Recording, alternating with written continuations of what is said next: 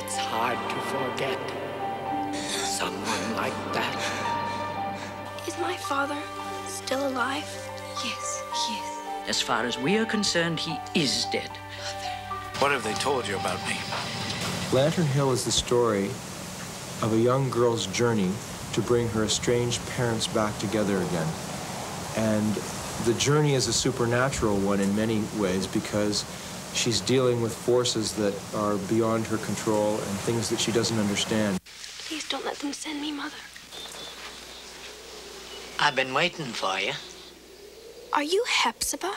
Because of country people being like they are and untouched by other people saying that can't be. She probably was born with what they call second sight in my grandmother's day, you know. So-and-so has second sight. I told you I was there the night you were born. I've been watching you all your life. Your mother's recovering nicely, dear.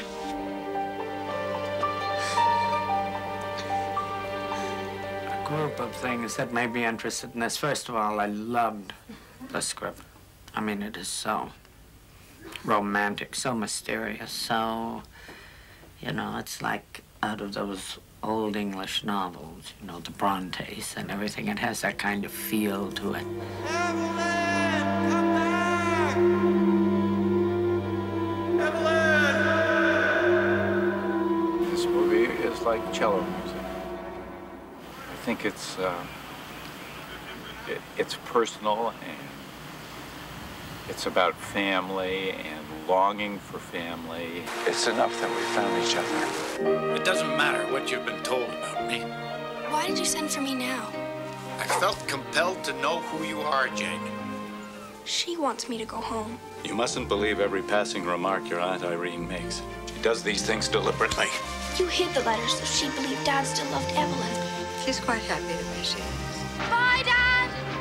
Get up, sweetheart. You'll be back soon. The emotional landscape of the film is kind of like Wuthering Heights. It's dark and brooding and very mysterious.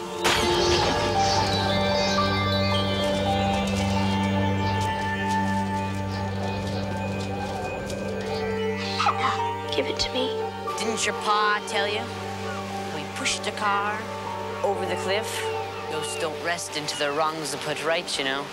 We're creating a whole pine wood set with a big bog in the middle of it where Jane actually confronts what she thinks is a spirit at a certain point. It's dealing with elements that are unexplainable, but not in a ghost story type of way. It's being confronted by things that seem to be something other than what they are.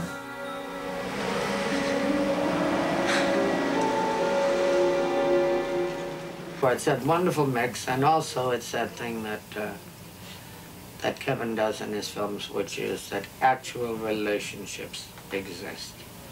These are real people in a time, and they actually are interacting off of each other, and that makes for drama.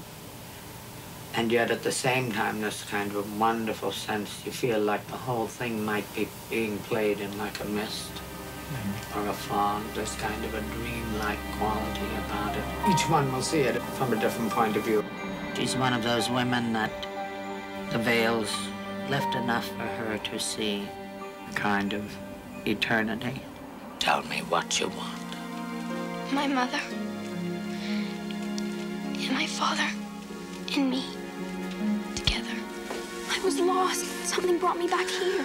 Oh. I'm still in love with your mother. Tell her! I said I love you. Hepzibah is like a seer. She's bringing people together. She's a connecting piece from the world beyond. She's someone who is on her way out. Your power is greater than you know, Jane Stewart.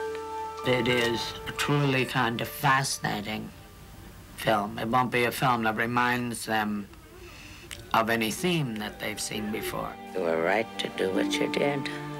You've always had the power to bring her back.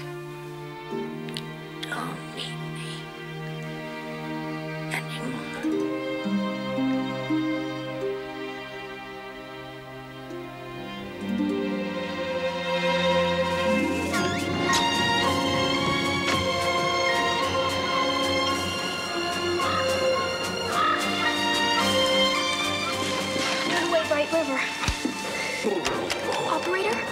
here at once. Go.